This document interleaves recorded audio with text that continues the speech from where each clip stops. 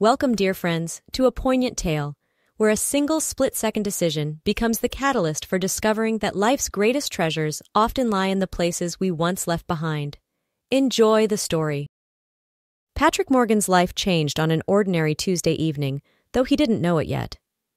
The September sun was setting over Cedar Park Apartments, casting long shadows across the parking lot as he turned his SUV into the familiar entrance.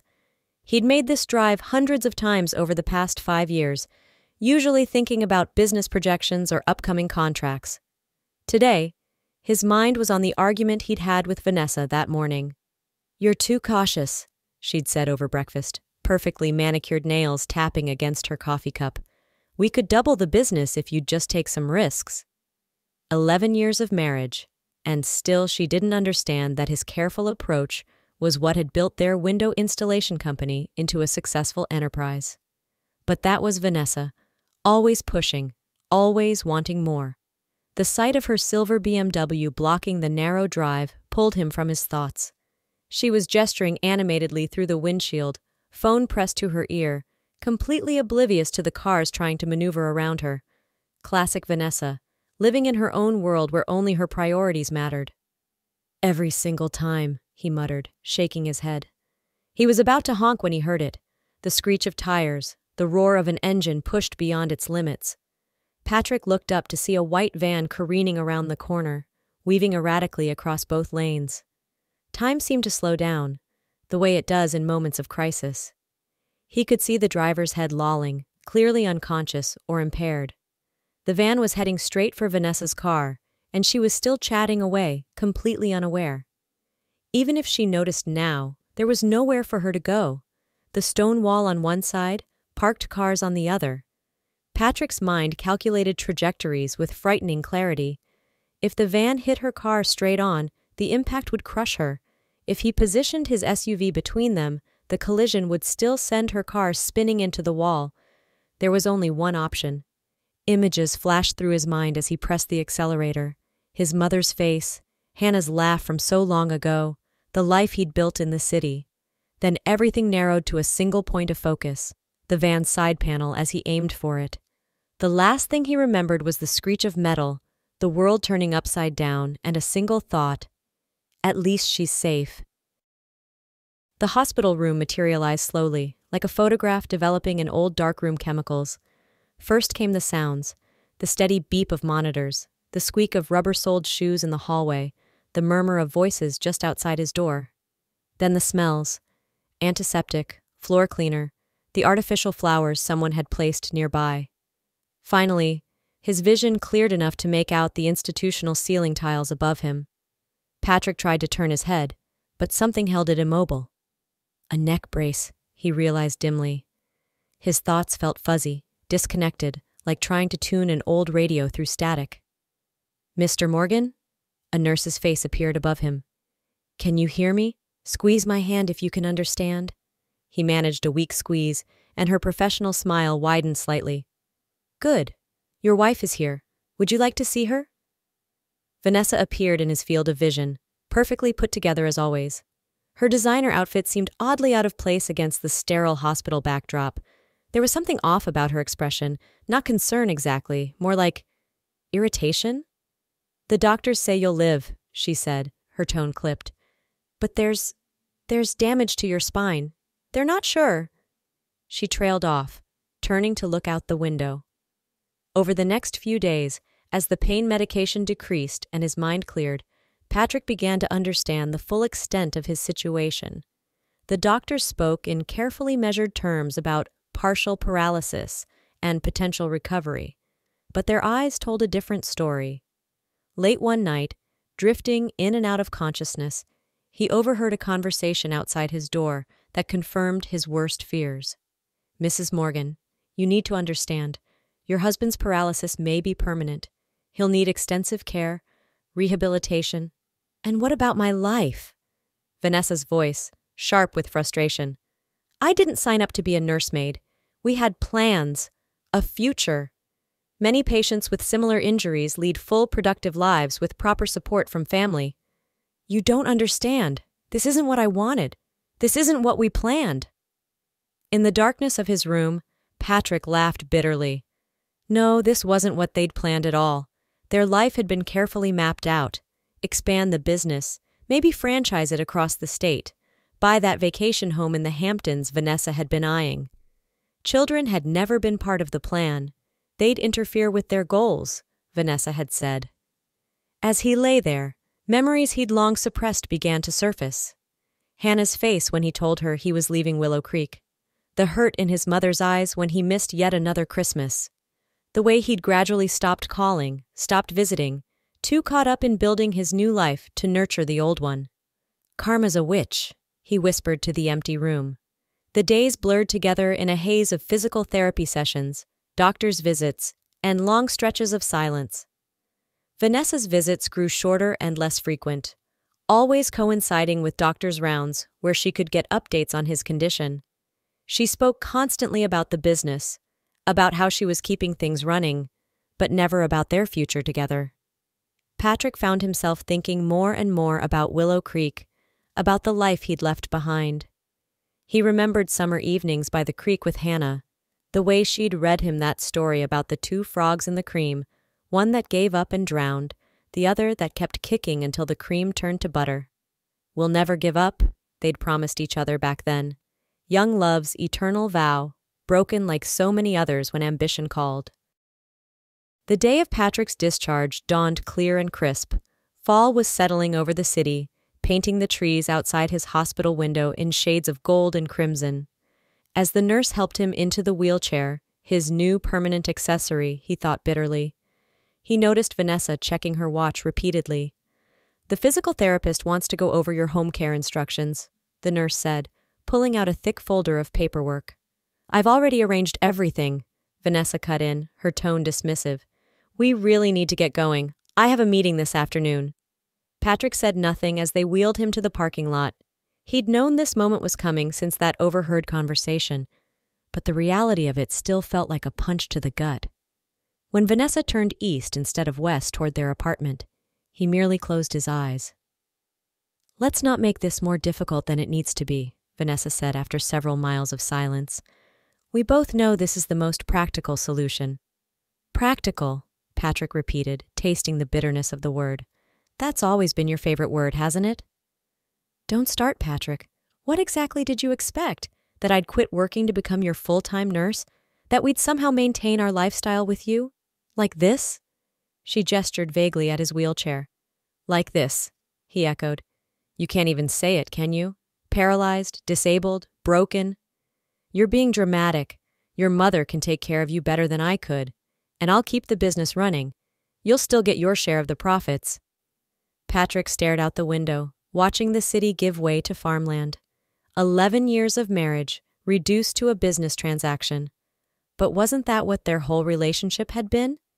They'd met at a networking event, dated because it made sense, married because it was the next logical step in their carefully planned lives. "Remember our wedding vows?" he asked suddenly. "In sickness and in health?"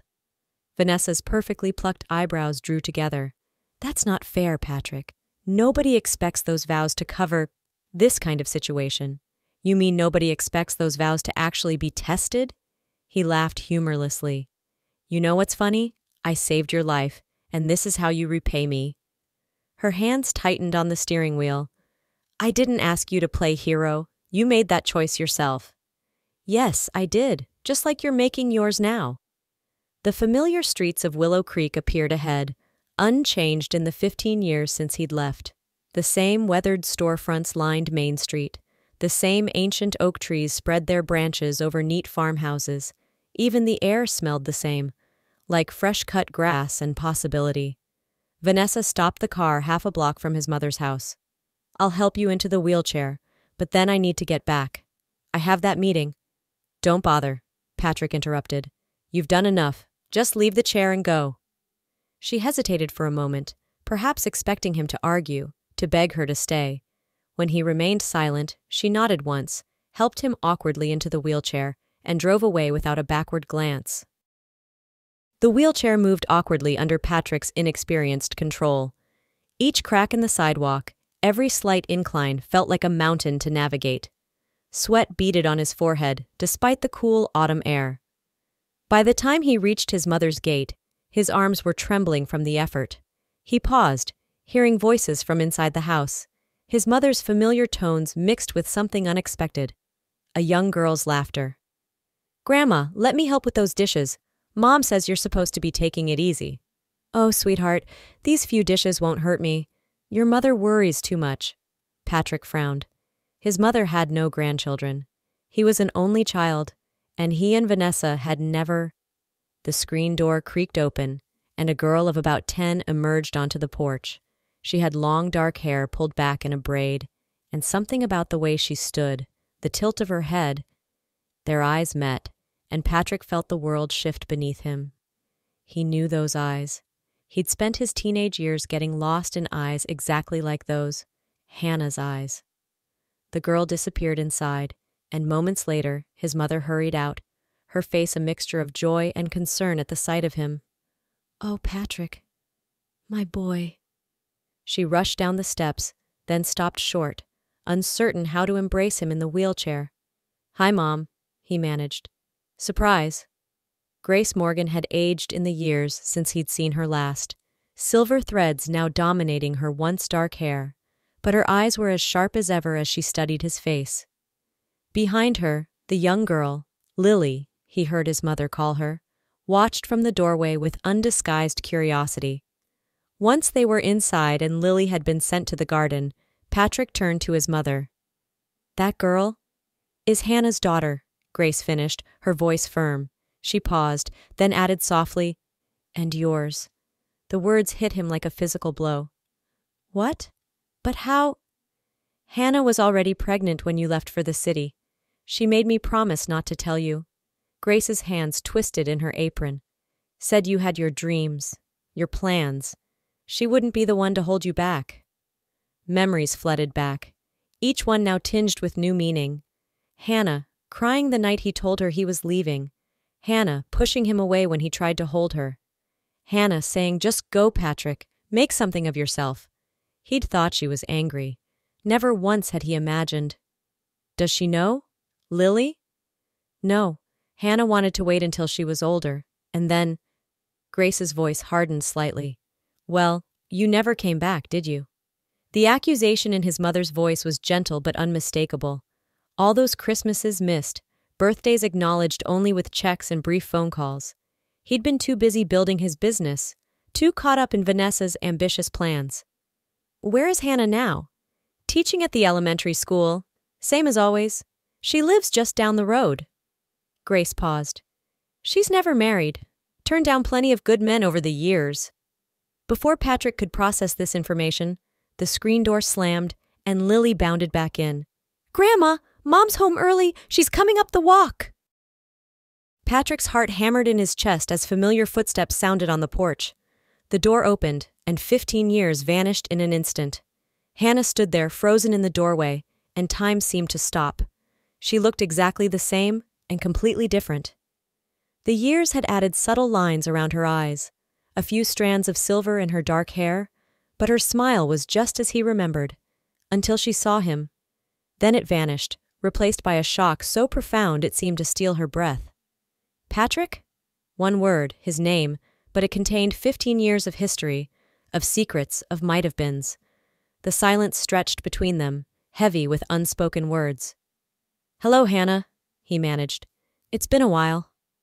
Grace quietly ushered Lily into the kitchen, leaving them alone with their shared past and uncertain future. Hannah moved into the room, her movements careful, controlled, the way she'd always been when trying to hide strong emotions. "You're hurt," she said finally, her eyes taking in the wheelchair. Her voice was different, deeper, more mature, but still had that slight southern lilt he remembered. "Long story," Patrick replied. "Not nearly as interesting as the stories I've been missing here." Hannah's face tightened. "Patrick, she has your eyes," he said softly. "How did I not see it the moment I looked at her?" Hannah sank into the nearest chair, her composure cracking. "I wanted to tell you. So many times I picked up the phone. But you were building your life in the city, and then I heard you'd married. You should have told me." His voice cracked. "Hannah, she's my daughter. I had a right to know." Like you had a right to just leave? The words burst out of her. You didn't even look back, Patrick. You were so ready to escape this small-town life that you didn't see what was right in front of you. I was young, stupid. And I wasn't? Hannah's eyes flashed. I was 17, Patrick. 17 and pregnant and scared to death. But I stayed. I faced everyone's whispers, their judgment. I finished school, went to college, built a life for our daughter while you were off chasing your big dreams. Patrick absorbed the blow of her words, knowing he deserved every one. I'm sorry, he said simply. I know it's not enough, but I am so sorry, Hannah. She studied him for a long moment. Why are you here now, Patrick? Really?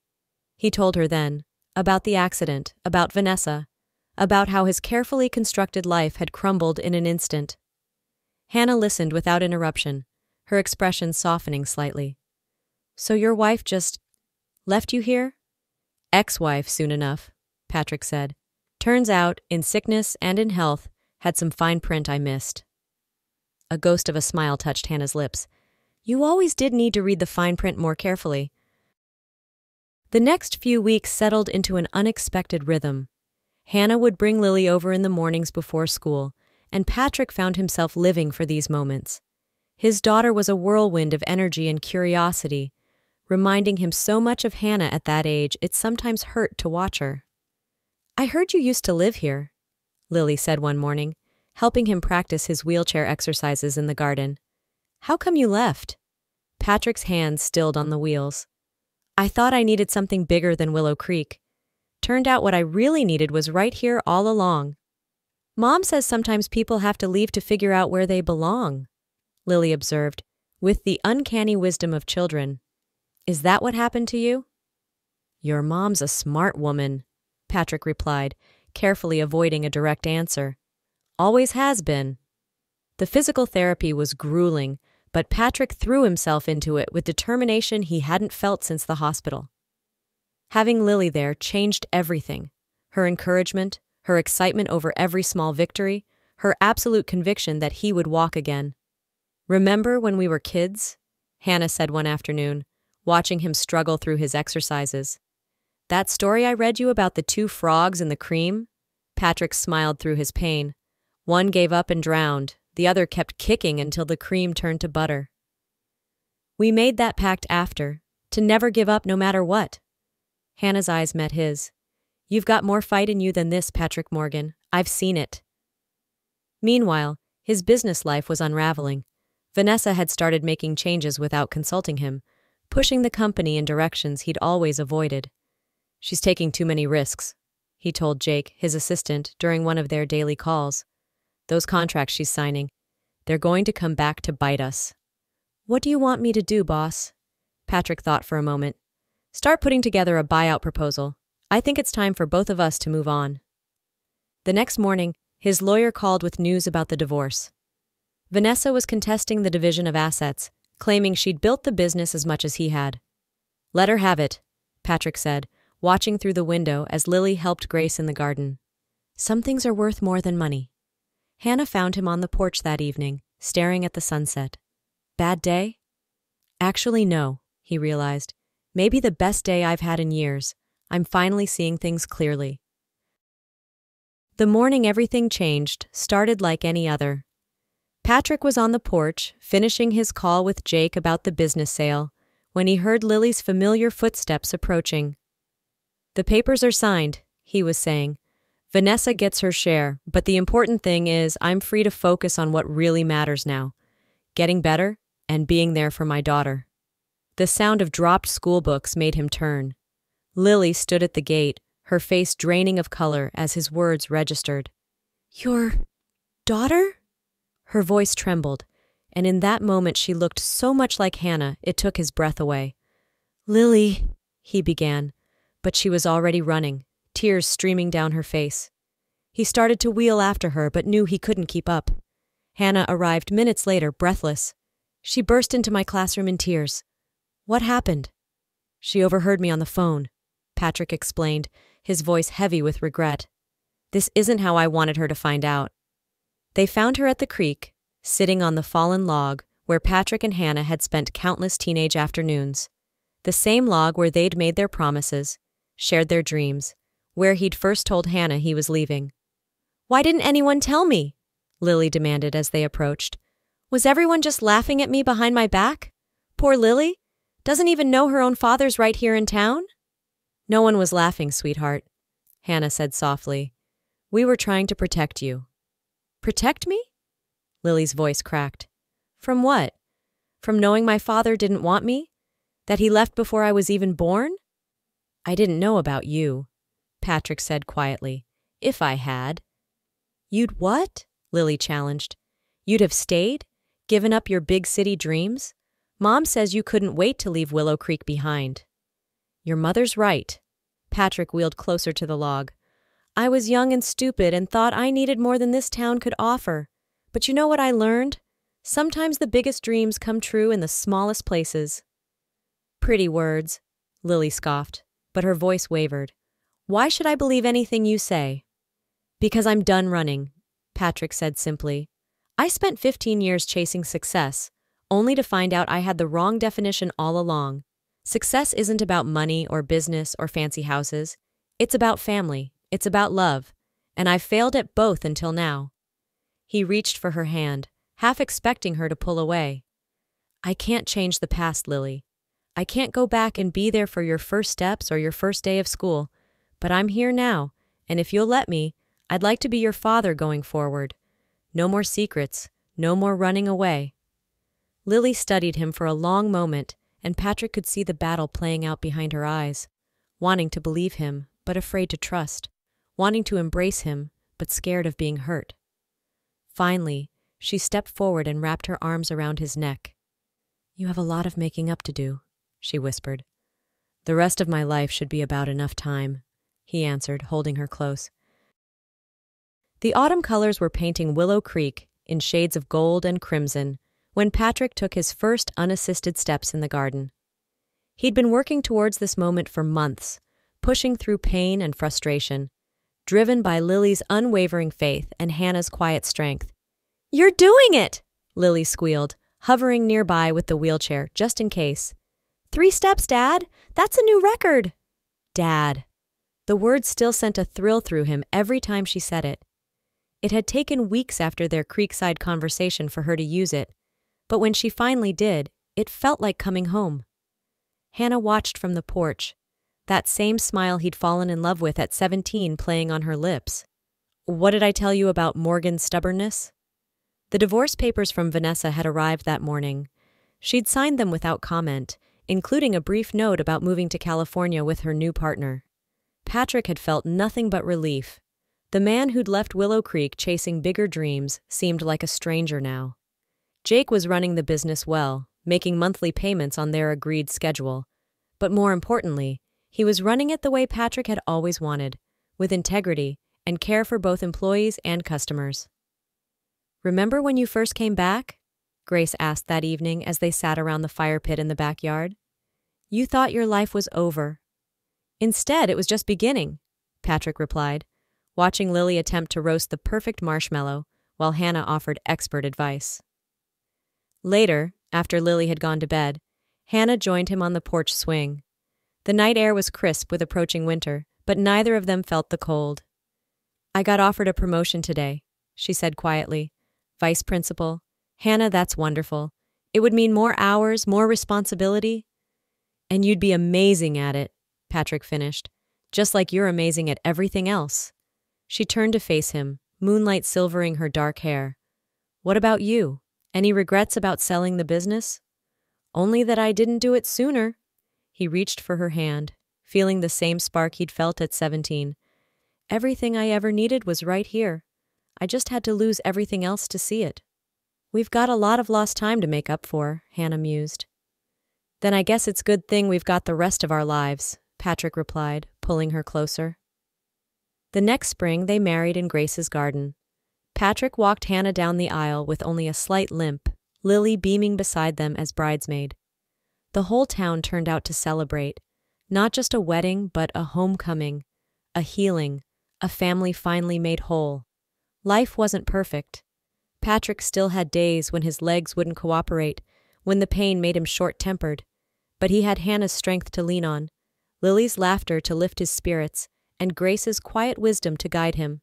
Sometimes the best journeys, he learned, take you right back where you started, but with eyes finally open to see the treasure that was there all along. And sometimes it takes losing everything you thought you wanted to find everything you really need. As he sat on the porch that evening, watching Hannah and Lily in the garden, he remembered that old story about the two frogs. He'd been like both of them, the one who gave up and the one who kept fighting. But love, he discovered, was the butter that rose from all that kicking, strong enough to hold you up, sweet enough to make the struggle worthwhile.